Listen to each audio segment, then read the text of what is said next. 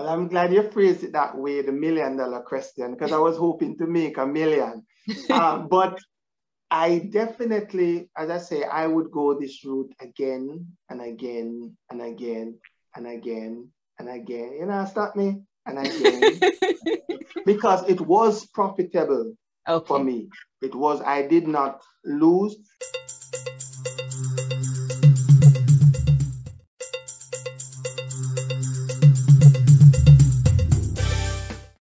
What if writing a book is not just a way to transform the lives of many people, but also a way to create financial freedom and leave a legacy? Wouldn't you want to find out just how to do that? Well, that's what this show is all about.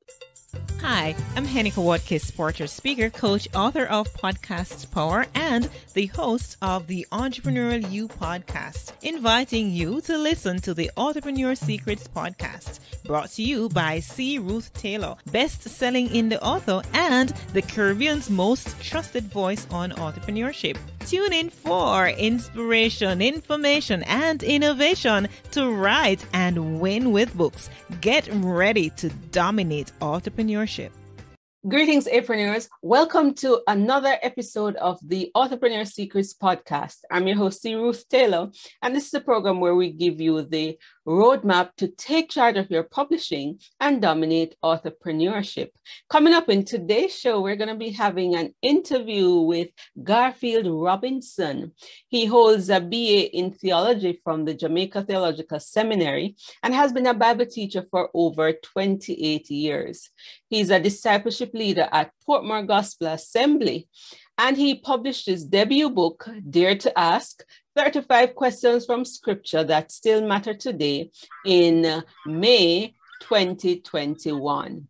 And today, he's here to share his experience with us. So, welcome to the show, Garfield. Good afternoon, Ruth. Thanks for having me. Yes, it's good to finally have this chat.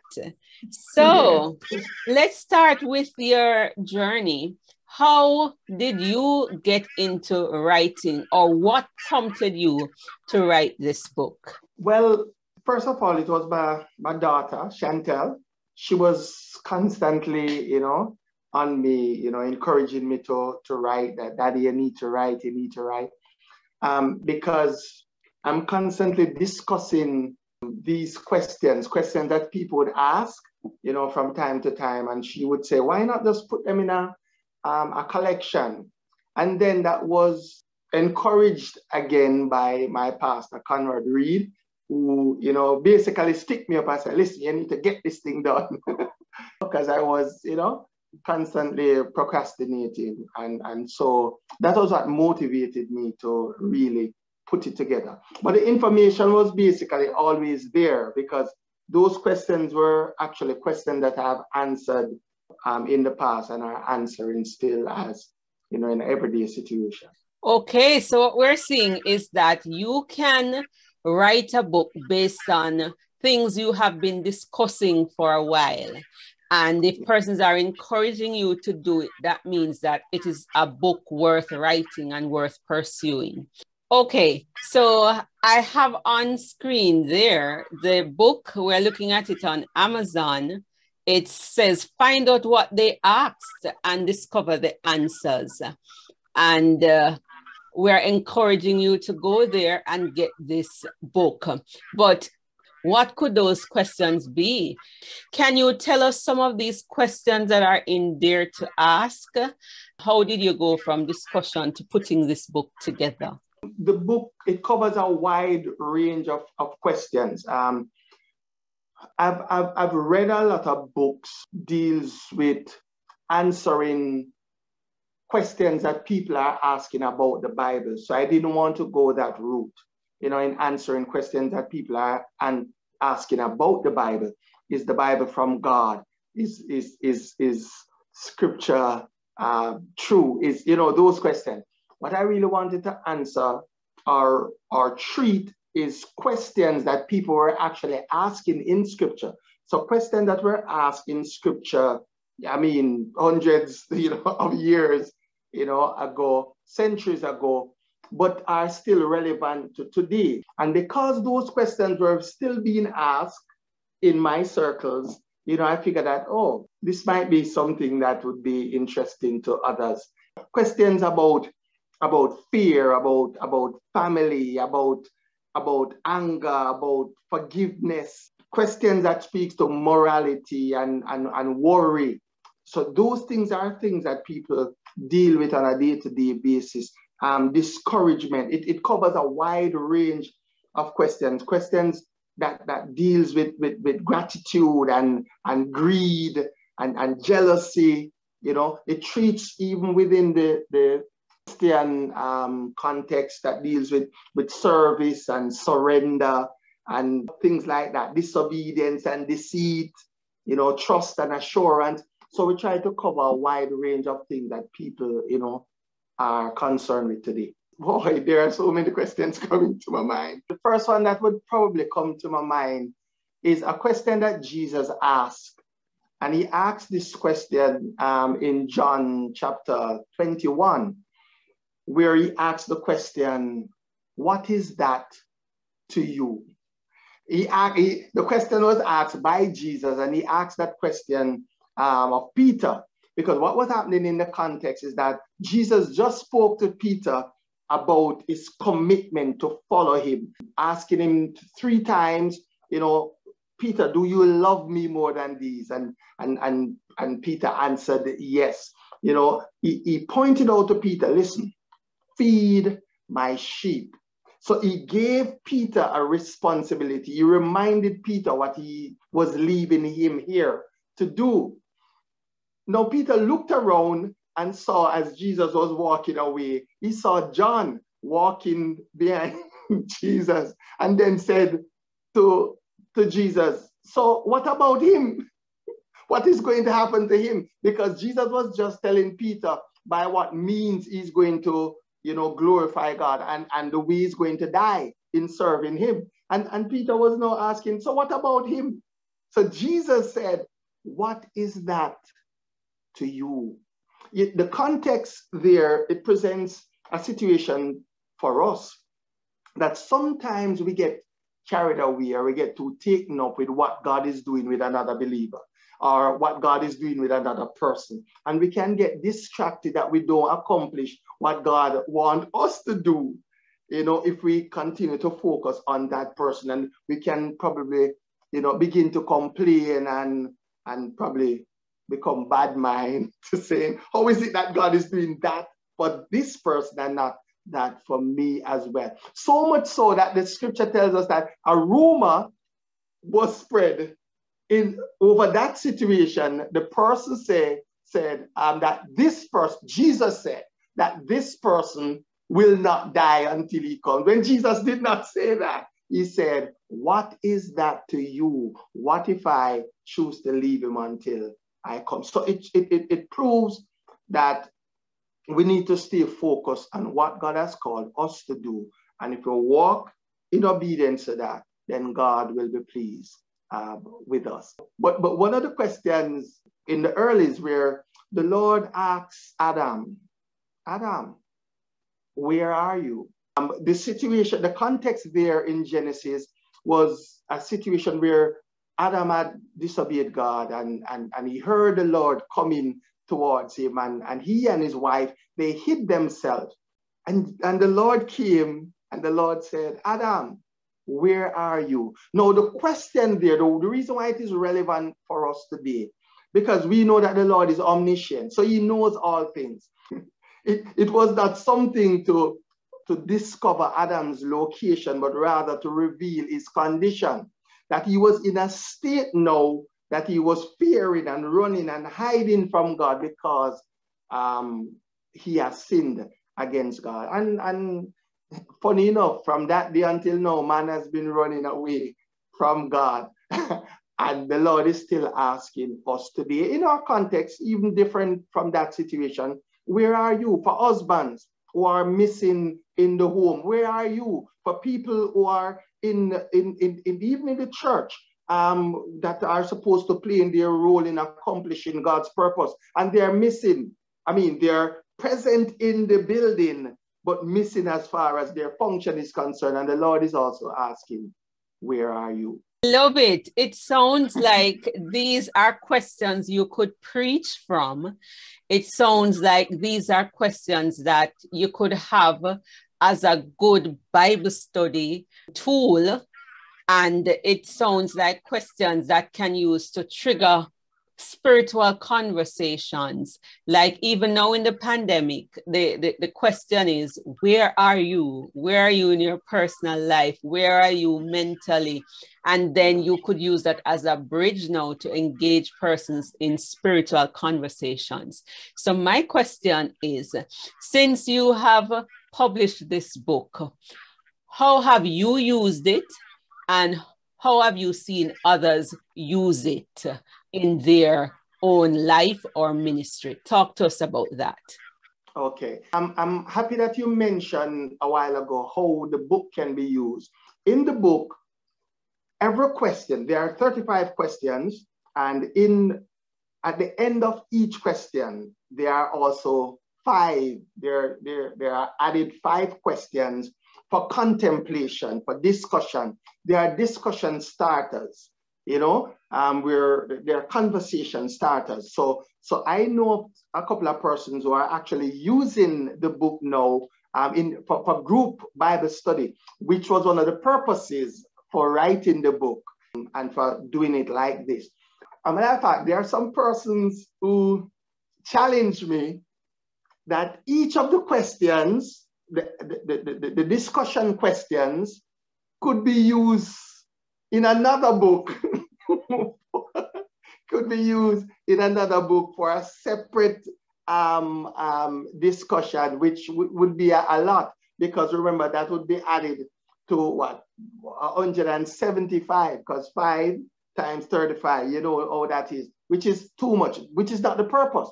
My purpose was to give those questions, those added questions, so that persons will be able to use them to start a discussion, to start a conversation, and not give the answers in the book to those questions so that persons could grow, my aim is to point people to get back to the Bible, So I think it is accomplishing that for some. So let me ask you then, since you've written this book, do you find that you get more invitations to speak? What has this book done for you personally, and in terms of your own ministry since it has been published? How has your life changed because of the book? Well, definitely, without a doubt. Why, books, whenever you're writing, it opens doors for you, definitely.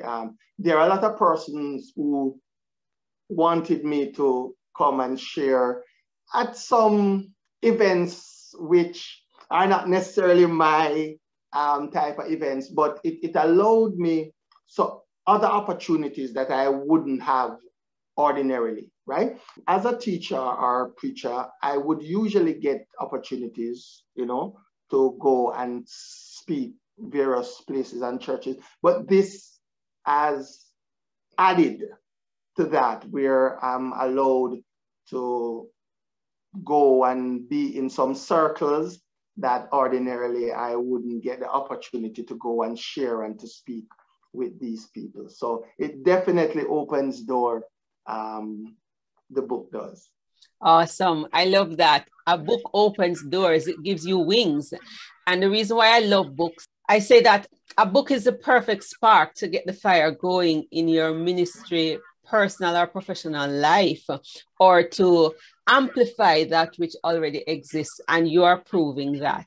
So just before we bring this interview to a close, Garfield, I want you to talk to us about your publishing process. You are a member of the Authorpreneur Secret Academy. Why did you join the Academy, and how did that program, the membership group, help you in your publishing process? How did you find that journey? Well, before I speak to how I found the journey, how the journey was for me, Dr.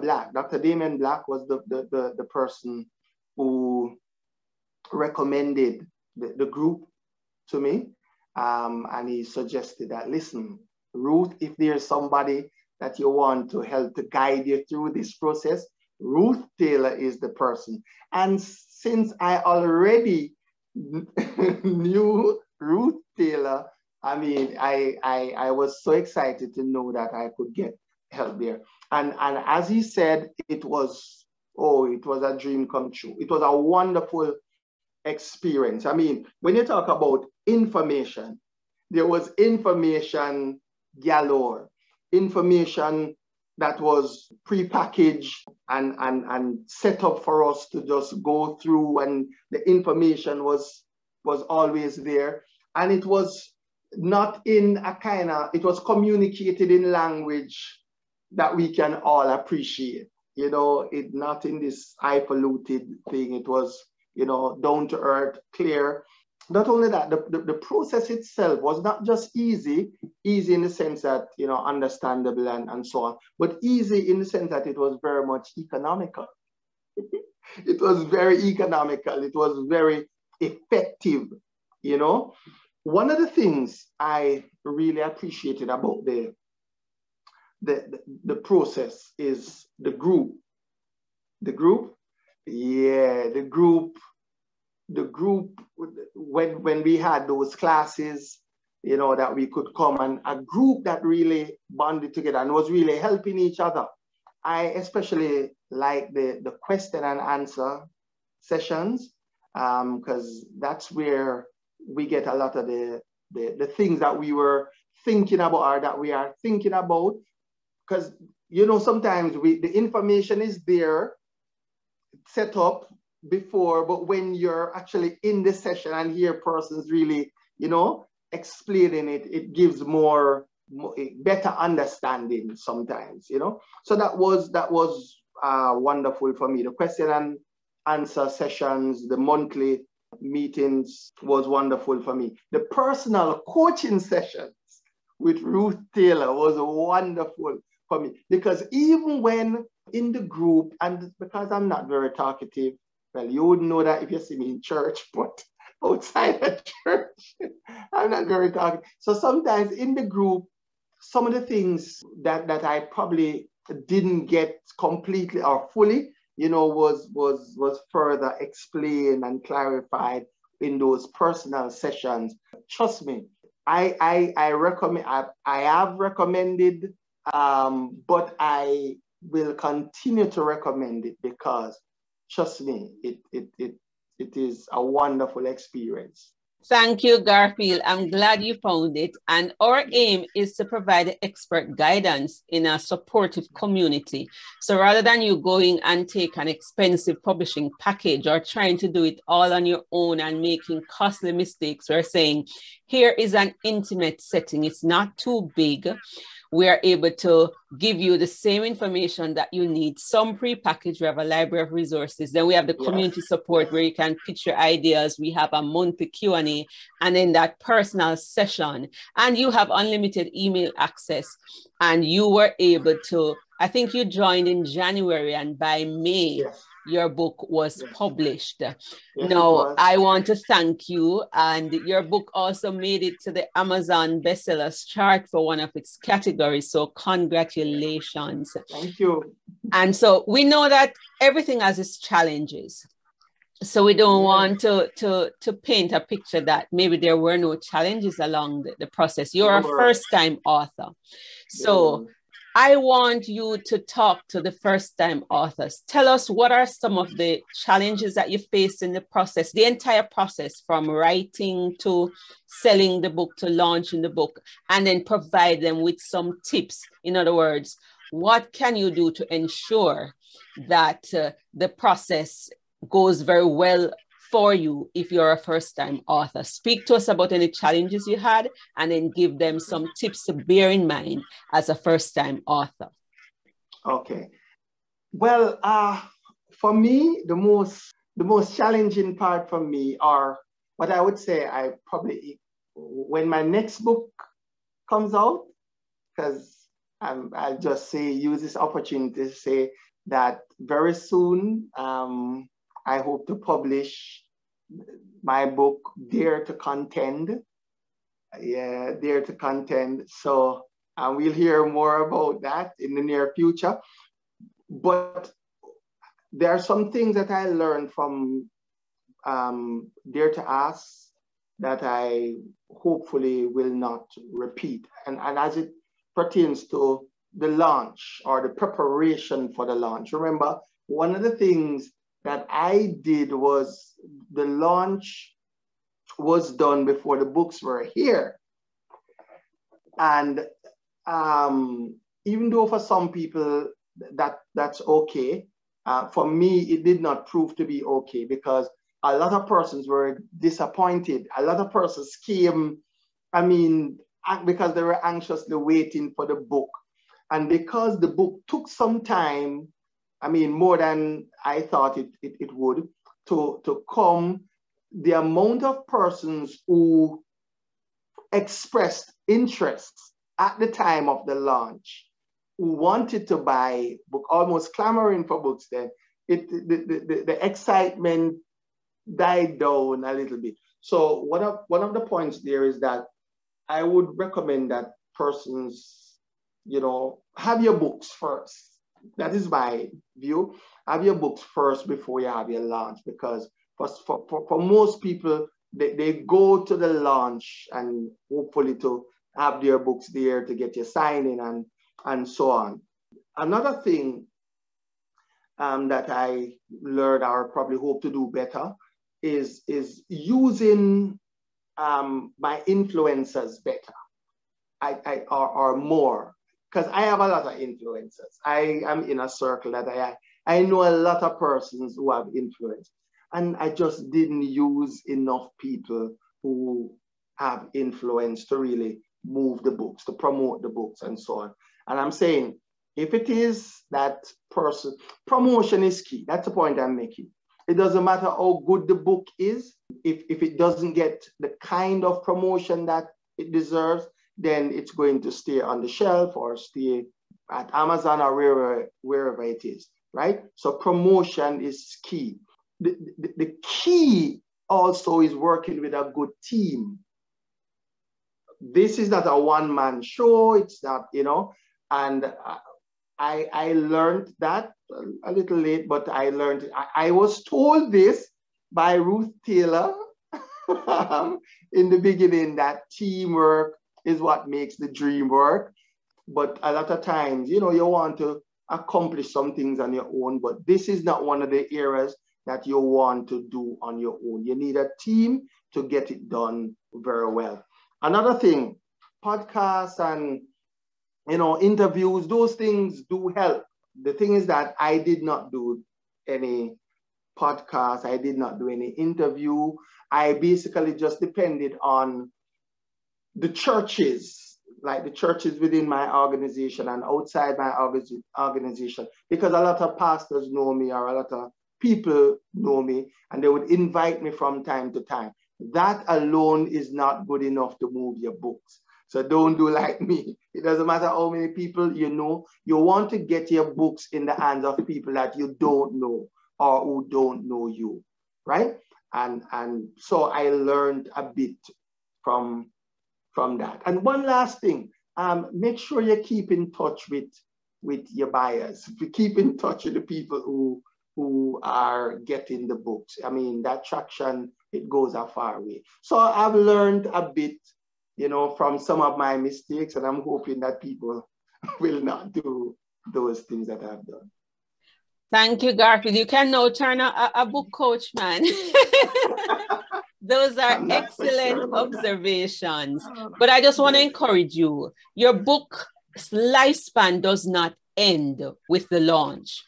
So some of the very things that you're talking about now, using the influencers, getting more podcasts, continue to do those. What you need to do is to have your strategic plan and continue the life cycle of the book. So each month you can be doing something. And I need to say that to authors, because very often you rush the process and it's as if you are putting everything on just the launch. No, you just gave birth to your baby. The launch is the christening, the announcement to the world that my book is here. Now you have to grow the baby and mature it.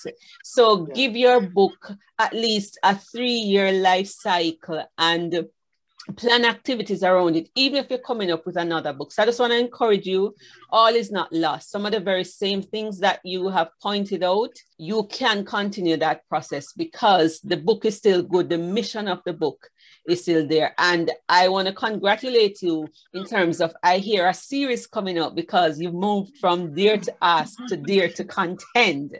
And I believe what can happen is that the new book will help to sell the old book or the first book.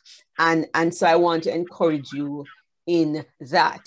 All right. So one of the $1 million question is this, Garfield. It is said that 95% of authors lose on their first book, especially those who are publishing independently and they're paying to publish like what we do.